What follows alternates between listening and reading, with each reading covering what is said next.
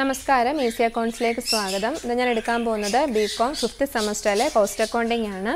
അതിലെ first മൊഡ്യൂളായ introduction to cost accounting ആണ് നമ്മൾ എടുത്തുകൊണ്ടിരിക്കുന്നത്. അപ്പോൾ അതിനകത്ത് ഇനി പറയാൻ പോകുന്ന കോസ്റ്റുകളെന്ന് പറയുന്നത് research cost, ordering cost, carrying cost, out of stock cost. അതിൽ ഫസ്റ്റ് റിസർച്ച് കോസ്റ്റ് നോക്കാം. റിസർച്ച് കോസ്റ്റ് എന്ന് പറഞ്ഞാൽ പേര് പോലെ തന്നെയാണ്. നമ്മൾ റിസർച്ചുമായി ബന്ധപ്പെട്ട്, റിസർച്ച് മീൻസ് ഇപ്പോൾ നമ്മൾ ഒരു പുതിയൊരു കാര്യം ഇന്നോവേറ്റ് ചെയ്ത് എടുക്കുന്നു, അല്ലെങ്കിൽ പുതിയൊരു കാര്യം ഇൻവെൻറ്റ് ചെയ്യുന്നു. അപ്പോൾ അങ്ങനെയൊക്കെ നമ്മൾ റിസർച്ച് നടത്തുന്നതുമായി ബന്ധപ്പെട്ട് ഉണ്ടാകുന്ന കോസ്റ്റുകളെയാണ് റിസർച്ച് കോസ്റ്റ് എന്ന്. അപ്പോൾ നമുക്ക് തന്നെ അറിയാമല്ലോ, പ്രോഡക്റ്റിനകത്തൊക്കെ നമ്മൾ എന്ത് ചെയ്യുന്നു, പുതിയ മാറ്റങ്ങൾ കൊണ്ടുവരുന്നു. അപ്പോൾ അതൊക്കെ നമ്മൾ ഓരോ റിസർച്ച് പ്രോജക്റ്റുകളൊക്കെ നടത്തിയിട്ടൊക്കെയാണല്ലോ നമ്മൾ അങ്ങനെ മാറ്റങ്ങൾ കൊണ്ടുവരുന്നത്. അപ്പോൾ അതുമായി ബന്ധപ്പെട്ട്, ആ റിസർച്ച് നടത്തുന്നതുമായി ബന്ധപ്പെട്ട് നമുക്കുണ്ടാകുന്ന ചിലവുകളെയാണ് റിസർച്ച് കോസ്റ്റ് എന്ന് പറയുന്നത്. അപ്പോൾ ടെക്സ്റ്റിൽ പറഞ്ഞിരിക്കുന്നത് ഇങ്ങനെയാണ്: research cost is the cost inquired four seeking or searching for improved or new product, new or improved method etcetera. പുതിയ ഒരു പ്രോഡക്റ്റ് അതല്ലെങ്കിൽ പുതിയ ഒരു മെത്തേഡ് ഒക്കെ നമ്മൾ എന്താണ് എന്ന് കണ്ടെത്തുന്നതിന് വേണ്ടിയിട്ട്, അങ്ങനെ കണ്ടെത്തുന്നതാണ് നമ്മൾ റിസർച്ച് എന്ന് പറയുന്നത്. അപ്പോൾ അതിനു വേണ്ടി ഉണ്ടാകുന്ന കോസ്റ്റാണ്.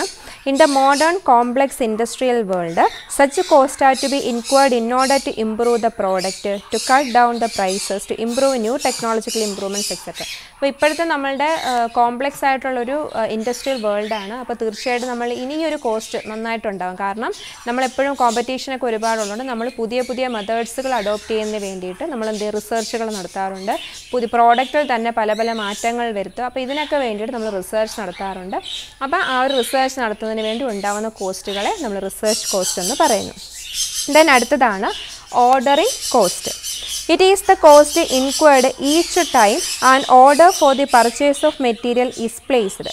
നമ്മൾ മെറ്റീരിയൽ പർച്ചേസ്, നമുക്ക് മെറ്റീരിയൽസ് വേണമല്ലോ, റോ മെറ്റീരിയൽസ് ഉണ്ടെങ്കിൽ മാത്രമേ നമുക്ക് പ്രൊഡക്ഷൻ നടത്താൻ പറ്റുള്ളൂ. അപ്പോൾ ഓരോ തവണയും നമ്മൾ ഓർഡർ കൊടുക്കുമല്ലോ, പർച്ചേസ്, നമ്മൾ മെറ്റീരിയൽ എന്ത് ചെയ്യും, നമ്മൾ പർച്ചേസ് ചെയ്യുന്നതിന് വേണ്ടിയിട്ട് ഓർഡർ കൊടുക്കും. അങ്ങനെ നമ്മൾ ഓരോ സമയത്തും ഓർഡർ കൊടുക്കുമ്പോൾ നമുക്കുണ്ടാവുന്ന കോസ്റ്റ്, അതാണ് എന്ത് ഓർഡറിംഗ് കോസ്റ്റ് കൊണ്ട് ഉദ്ദേശിക്കുന്നത്. It is expressed as rupee cost per order and includes the cost of getting an item in to the firm's inventory. അപ്പം നമ്മൾ ഓരോ ഓർഡറിനും എന്ത് കോസ്റ്റ് ഉണ്ടായി എന്നുള്ളതും, അതുപോലെ തന്നെ ആ ഒരു മെറ്റീരിയൽ നമ്മളുടെ ഫേമിലോട്ട് വരുന്നത് വരെയുള്ള കോസ്റ്റുകളാണ് നമ്മളൊരു ഓർഡറിങ് കോസ്റ്റിനകത്ത് പറയുന്നത്. അപ്പോൾ നമ്മൾ ഓർഡർ കൊടുത്ത്, അപ്പം നമ്മൾ ആ ഒരു മെറ്റീരിയൽസിന് വേണ്ടി ഓർഡർ കൊടുക്കുന്നതും, അതുപോലെ തന്നെ നമ്മുടെ ഫേമിൽ അതൊരു നമ്മുടെ ഇൻവെൻറ്ററി ആക്കുക, നമ്മുടെ സ്റ്റോക്കാക്കി മാറ്റുന്നത് വരെയുള്ള കോസ്റ്റാണ് എന്തെന്ന് പറയുന്നത് ordering cost. Then അടുത്തയാണ് carrying cost. Carrying cost is also known as holding cost. Carrying കോസ്റ്റിനെ നമുക്ക് ഹോൾഡിംഗ് കോസ്റ്റ് എന്നും പറയാം. It is the cost inquired on carrying or storing or maintaining inventory.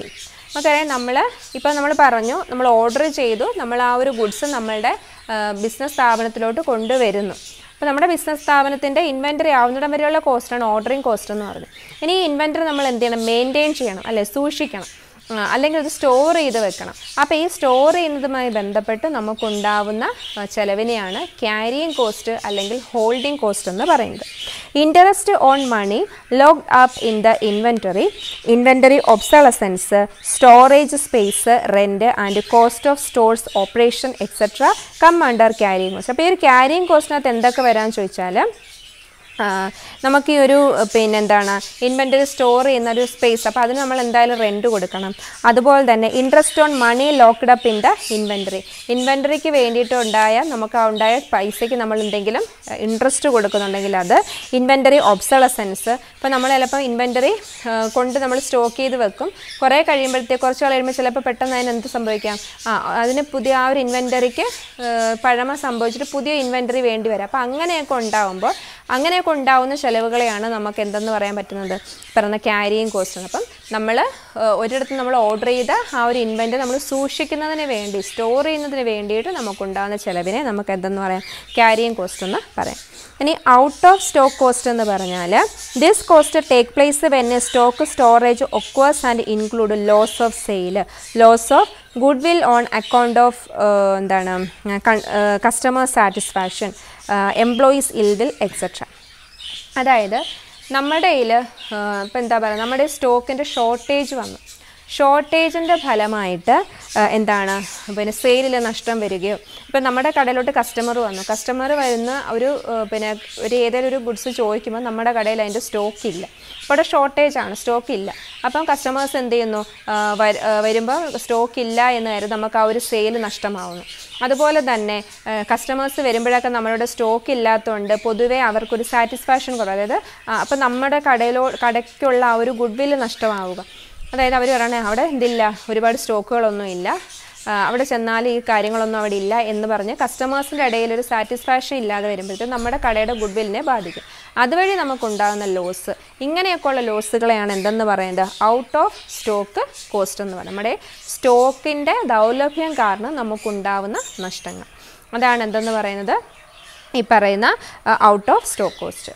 അപ്പം ഈ 4 ടൈപ്പ് കോസ്റ്റാണ് പറഞ്ഞത്. ഒന്നെന്താണ് റിസർച്ച് കോസ്റ്റ് എന്ന് പറയുന്നത് നമ്മുടെ പുതിയൊരു പ്രോഡക്റ്റിൻ്റെ ഇന്നോവേഷന് വേണ്ടിയിട്ടോ അല്ലെങ്കിൽ ഒരു പുതിയ മെത്തേഡ് ഏതാണ് എന്നൊക്കെ സെർച്ച് ചെയ്യുന്നതുമായി ബന്ധപ്പെട്ട് നമുക്കുണ്ടാകുന്ന കോസ്റ്റ് റിസർച്ച് കോസ്റ്റ് എന്ന് പറയുന്നു. ഓർഡറിങ് കോസ്റ്റ് എന്ന് പറഞ്ഞാൽ നമ്മൾ എന്ത് ചെയ്യുന്നു, റോ മെറ്റീരിയൽസ് വാങ്ങുന്നതിന് വേണ്ടി നമ്മൾ ഓർഡർ കൊടുക്കുമ്പോൾ ആ ഓരോ ഓർഡറിനും നമുക്കുണ്ടാകുന്ന ചിലവ്, അതാണ് ഓർഡറിങ് കോസ്റ്റ്. അതായത് നമ്മൾ ഓർഡർ ചെയ്ത് നമ്മുടെ ബിസിനസ്സിൻ്റെ ഇൻവെൻ്ററി ആവുന്നത് വരെയുള്ള കോസ്റ്റ്. എന്നാൽ ക്യാരിയിങ് കോസ്റ്റ് എന്ന് പറഞ്ഞാൽ നമ്മൾ ഓർഡർ ചെയ്ത് കൊണ്ടുവരുന്ന ഇൻവെൻ്ററി നമ്മൾ എവിടെയെങ്കിലും എന്ത് ചെയ്യണം, സൂക്ഷിക്കണം. അപ്പോൾ അതിനുവേണ്ടി ഉണ്ടാകുന്ന ചിലവുകളെയാണ് ക്യാരിയിങ് കോസ്റ്റ് അല്ലെങ്കിൽ ഹോൾഡിംഗ് കോസ്റ്റ് എന്ന് പറയുന്നു. ഔട്ട് ഓഫ് സ്റ്റോക്ക് കോസ്റ്റ് എന്ന് പറഞ്ഞാൽ സ്റ്റോക്കിൻ്റെ ഷോർട്ടേജ് കാരണം നമ്മുടെ ബിസിനസ്സിൽ സംഭവിക്കുന്ന ലോസ്, അത് നമ്മുടെ കച്ചവടം നഷ്ടമാവാം അല്ലേ, സ്റ്റോക്കില്ലെങ്കിൽ തീർച്ചയായിട്ടും അവിടെ സെയിൽ നടക്കത്തില്ല, അപ്പോൾ അങ്ങനെയുള്ള ലോസ് ആവാം. പിന്നെ കസ്റ്റമറിനെ ലോസ് ആവാം അല്ലേ, ഇപ്പോൾ കസ്റ്റമർ വരുമ്പോഴൊന്നും നമ്മുടെ സ്റ്റോക്ക് ഇല്ലാത്തതുകൊണ്ട് അവരുടെ ഇടയിൽ എന്ത് ചെയ്യും, നമ്മുടെ കടയോടുള്ള ഒരു ഗുഡ് വില്ല്, നമ്മുടെ കടയുടെ ഗുഡ് വില്ല് എന്ത് ചെയ്യും, നഷ്ടമാകും. അപ്പോൾ അതുവഴി ഉണ്ടാകുന്ന ലോസിനെയൊക്കെയാണ് നമ്മൾ എന്തെന്ന് പറയുന്നത് ഔട്ട് ഓഫ് സ്റ്റോക്ക് കോസ്റ്റ്. അപ്പം ഇത്രയും കോസ്റ്റാണ് ഇന്ന് പറഞ്ഞത്. ഇനി നമുക്ക് ബാക്കിയുള്ള കോസ്റ്റുകൾ ഏതൊക്കെയാണ് നമുക്ക് അടുത്ത വീഡിയോയിലൂടെ കാണാം.